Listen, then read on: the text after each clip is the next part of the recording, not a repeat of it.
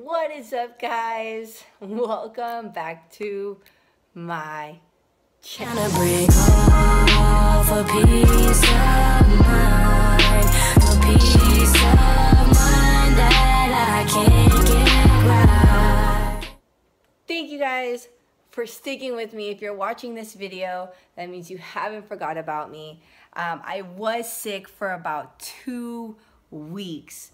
I lost my voice, and then the third week it came back, but I was like having cough attacks, so I literally couldn't speak like 2 or 3 sentences without coughing, and it was seriously a nightmare. But I'm better, I'm back, I'm excited, and I'm ready to give you guys a really dope video.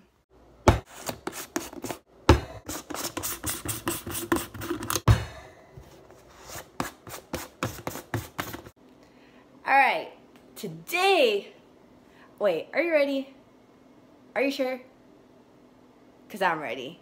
All right, so today we're gonna take you on a isolated arm workout. So a lot of people have been asking me, okay, how do you target your arms? What's your arm workout look like? What do you do? And so that is what I'm gonna do for you all today. One of the main things that happen is that we get complacent and we do the same exercises over and over again at the gym, and then our muscles start to get used to those, and then we hit a plateau. So what we're gonna do today is we're gonna spice up a few of the exercises that you probably already do, but it's gonna isolate your biceps, your triceps, your shoulders even more, so that you can get that kind of more cut look, if that's what you're going for. All right, we're gonna hit the gym, and I'll see y'all in a few.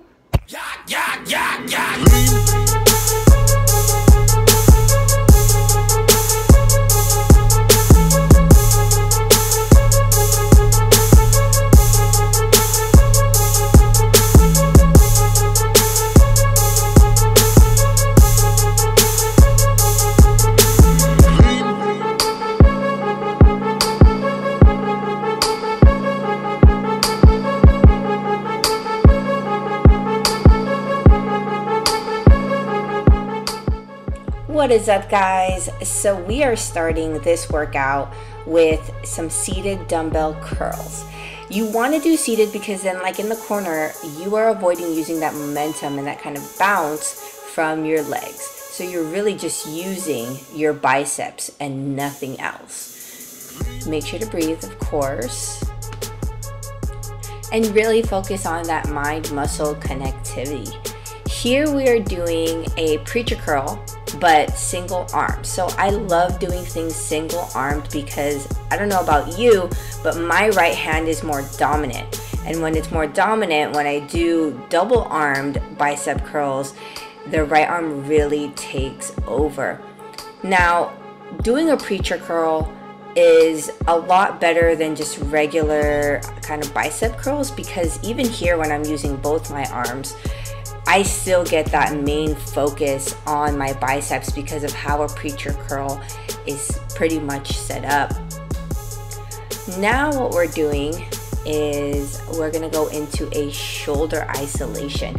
One of my favorite things to do is to incorporate static holds throughout the days I really want to get some isolation work in. Now, the reason why I do static holds is because it then forces your core to really tighten up, and you avoid using that bounce that I was talking about in those bicep curls. So not only that, you still get that extra burn as well. Like my arm right there is up, and it's not just hanging out, it's burning as I get that other arm really working. So these are also really important to, again, keep that muscle-mind connectivity, because that's really going to be the key to these isolation movements. Now we're going into some tricep work. I love tricep work, but it's also one of the harder muscles that I have had to build. So what I did is I moved from machines into dumbbells. And when I'm doing dumbbell work, I also incorporate a drop set in my last sets. What that is each set you go down 10 pounds or 5 pounds. And what that does is, as you keep going down, there's no breaks in between, so your muscle is continuously working to its exhaustion. But when you drop the weight, it allows you to keep going regardless of the fact that it's extremely tired, right? As you can see. I then did some single arm work again, because you know how great that is. My left hand has no help from my right hand, and that is really important to keeping a balanced physique, if that's something that you're looking for. And then I rounded off the workout with some tricep dips, because anything body weight is going to be isolation. There's nothing that you can use, no machine, to kind of compensate for your muscles. So there you go.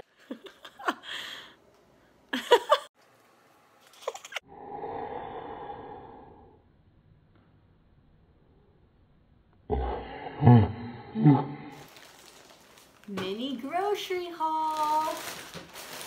So I went to Target and I got a couple things. Just a small grocery haul, because I already have chicken, tilapia, a lot of my proteins, oatmeal, because I got them from Costco, so they last me forever.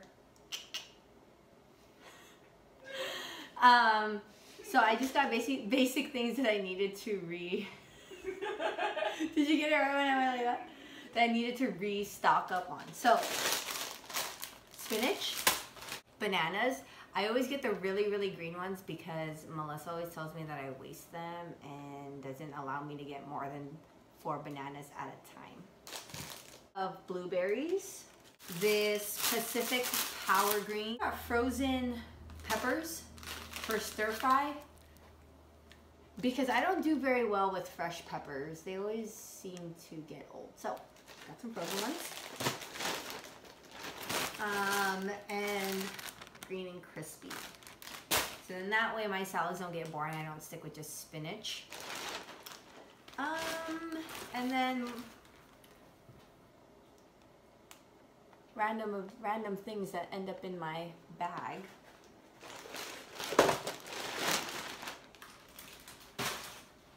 So actually, if I would have went to Target, this would have cost me, but I went to the dollar store, so I got everything for $6. So, mini grocery haul, and that's it. Alright guys, that's the end of the video. I hope you enjoyed it. Please forgive my lack of editing skills. I promise I'm working on it. But until the next video, I just wanted to say thank you for watching. Thank you for sticking with me. And until the next one, bye.